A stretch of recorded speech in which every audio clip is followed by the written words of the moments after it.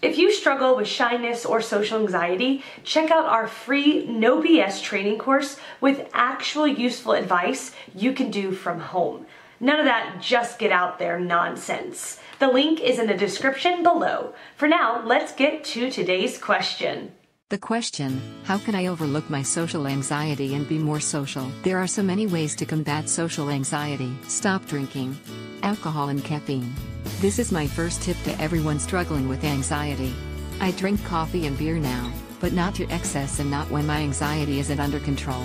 You can reintroduce it to your life. But if you're not in balance right now, then these are the first two things to take off the table. Start meditating. Find someone you like on YouTube and commit to watching a clip twice a day for 2 weeks. Talk to your close friends. It's okay to ask others for help.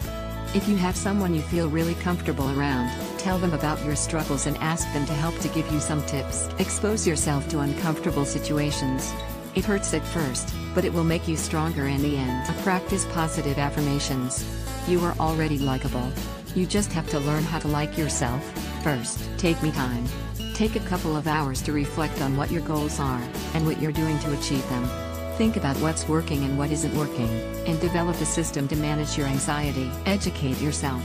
Read books, become well-versed on different topics and be ready to contribute to a conversation without overwhelming it. It takes time. It's definitely possible to manage your anxiety and socialize, but it takes work and dedication. Good luck. Find more answers and a free audiobook on how to talk to anyone in the description below. No useless advice like just get out there. I mean actual useful advice from people who have really dealt with shyness and social anxiety and overcome it in their own lives.